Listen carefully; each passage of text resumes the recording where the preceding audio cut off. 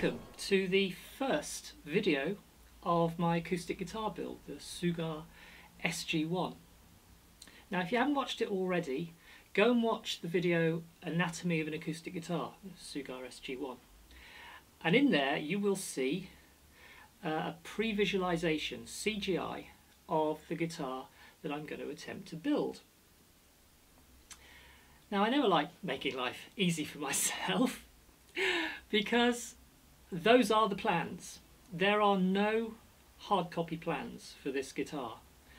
The guitar is based on some traditional construction methods, so there's no big surprises in there, but there are a few little innovations, and it is very much my design. But I have not used a CAD program, I've used a CGI gaming program really. It's Blender. It runs on my Mac and it's great for doing what you've seen. It's great for producing videos like that, but not so great for CAD. There is no facility in it to export 2D plans, and I guess I could cobble together some 2D plans from it. I could do some projections, what they call UV projections, UV being a two-dimensional coordinate system. But even if I did that, I've got no way of printing them.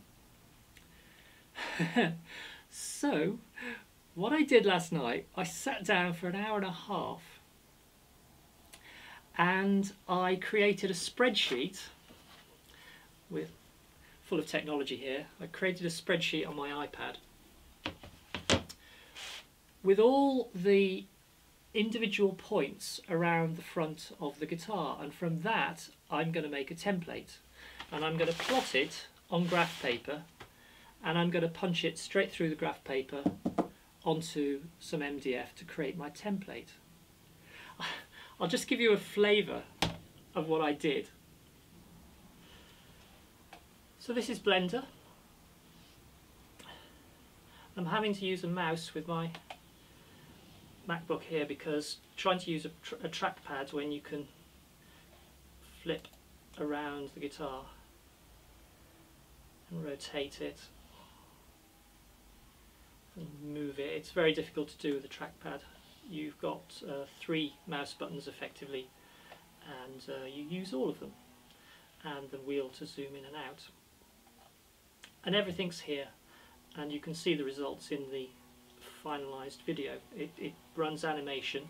This is just the first frame of the video, and I've got the guitar oriented in the XZ plane with Y going into the screen. And what I can do is I can highlight the binding around the outside, and I've got it on layer 2, and I can isolate that binding. If I go into edit mode, I can zoom in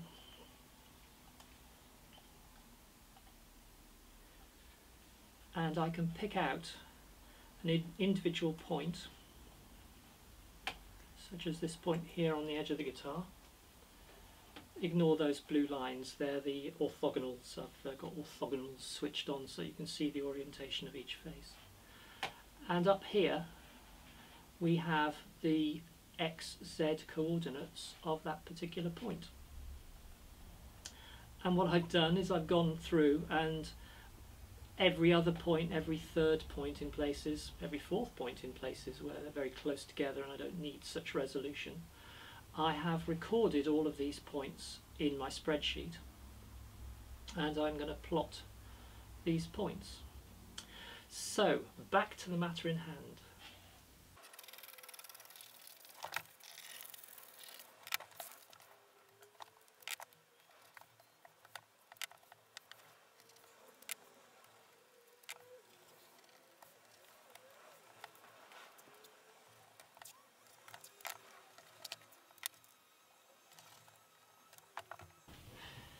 You might not be able to see this on the video, but the 0 line is here, and that's the 0 x coordinate, and the 0 z coordinate is somewhere way down here. We're at 1.25 meters here. The guitar is modelled in real in meters. The coordinate system is real world coordinates, if you like. It's all in millimeters, meters, etc. But lack of foresight on my part meant that when I laid the guitar out in Blender, I didn't think to try and line up the center of the guitar on the 0 line. So the center of the rosette is somewhere around here. So I guess the first thing I'll mark is the center of the rosette, the radius of the hole, and the center line.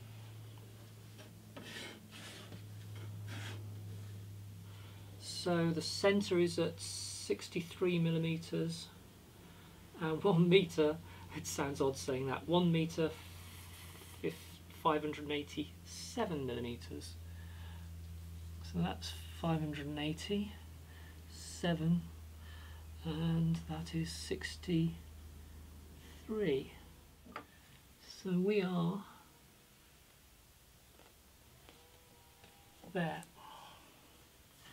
And that's all I'm going to do to trace it, is to just press my very sharp brad awl through into the MDF underneath, and we have our mark. So let's go into fast forward, and I will begin the very long process of mapping out this guitar.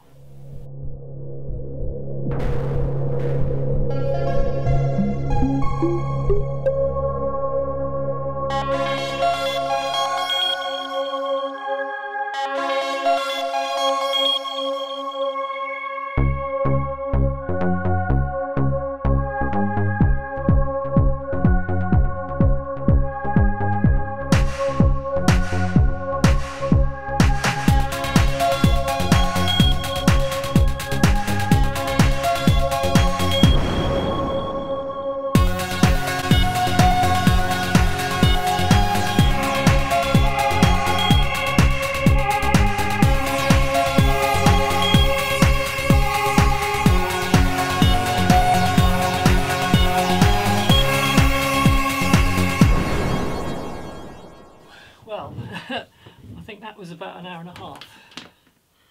So not surprisingly, it's taken me as long to map it out on here as it did to transcribe it from within Blender.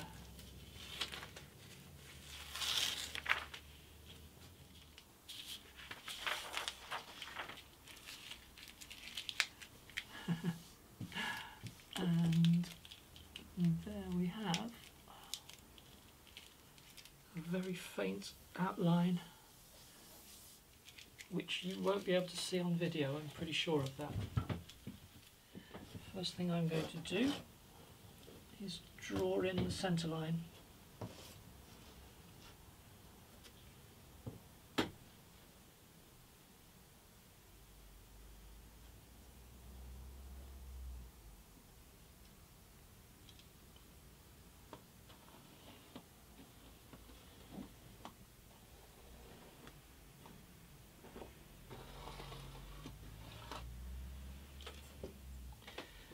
Centre line.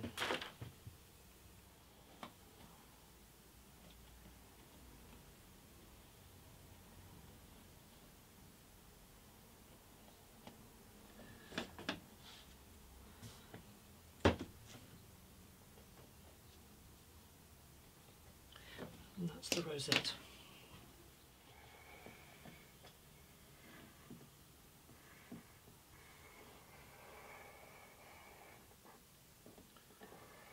I won't be cutting the rosette out of this template, that's just for reference really.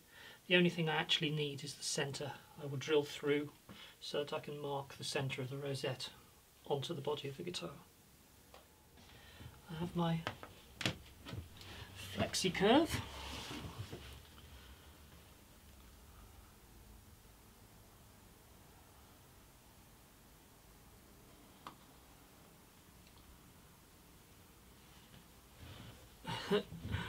This is not easy to see.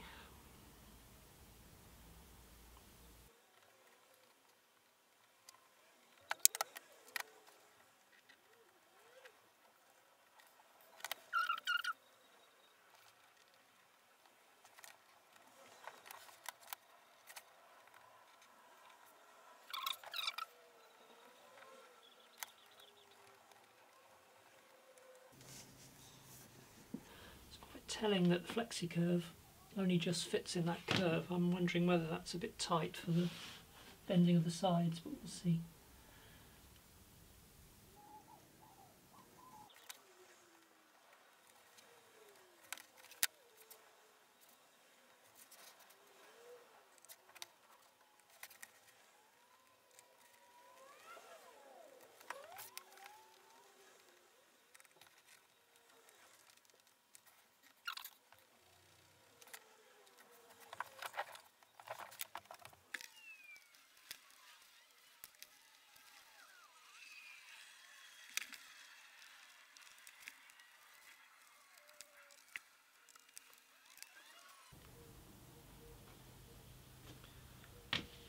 Done it.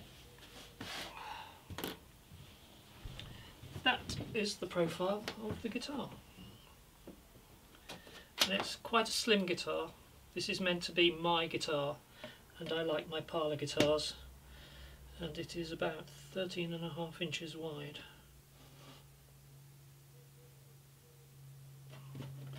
Or, I ought to know this, 34 centimetres, 340 millimetres.